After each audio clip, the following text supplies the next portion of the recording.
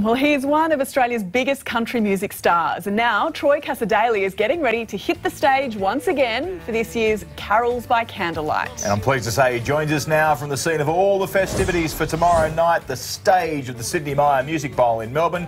Troy, good morning to you. You're a true veteran of Carols by Candlelight, but this must be one of the really special times of the year for you. Look, it really is a special time for a lot of reasons. That we've had kids coming here when they were tiny toddlers, and now they're full-grown people. You know, they come down and share the experience. And Vision Australia's been doing such a great job, I think, down here with the Carols. And 80 years they've been going, Charles. It's just amazing. Describe for us what the atmosphere is like for you on Christmas Eve. Look, every time we've done it, I've done it over 8 years now, I think, over the time it's been on, and the atmosphere is spectacular. You really get a chance to breathe it in, even at the rehearsals. Like, we'll have rehearsals this afternoon, and it'll be full of family and friends here at the beautiful Myer Music Bowl here as well. And it's just nice to be able to feel like it's Christmas. Melbourne does Christmas very well, and it's a very big city of soul, but they really do feel Christmas here in a big way. We see, obviously, looking from the crowd, the polished performance on stage. But when you look around backstage, who are you most looking forward to seeing this year? Oh, look, Colin Hay.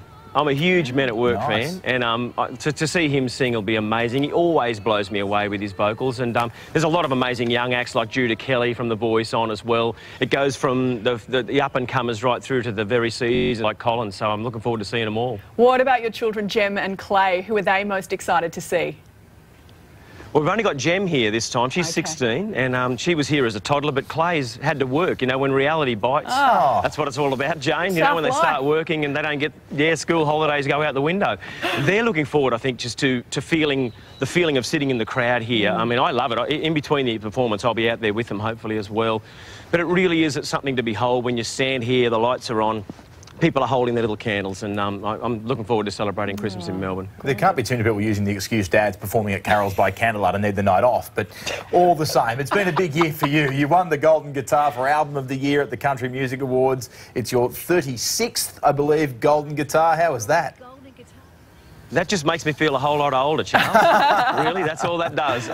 But if I'm here to fly the flag for country music, I'm very proud to do that as well. I mean, Tamworth's a very important time in all of our careers and our lives. But yeah, to be able to end a year like this, what a spectacular way to finish it off.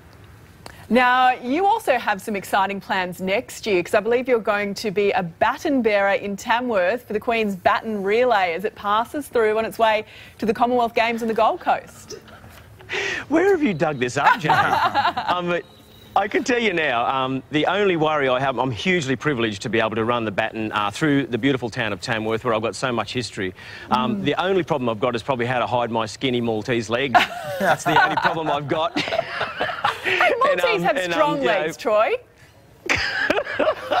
And I knew you'd get that, Jane. I'm hugely honoured to be able to be a part of it as well. I really do understand that, you know, they don't choose these things lightly, so it's a great way to start the year. All right, it's just about news time. I think we should hear a little taste of what's coming tomorrow night before we go there. I think so. Let's give it a go. Chorus, the mighty chorus, which the morning stars begun. The Father of love is reigning over us. By the way, what have you done for him? Yeah. He watches. And you can catch Troy at Vision Australia's Carols by Candlelight tomorrow night from 8 p.m. right here on Channel 9.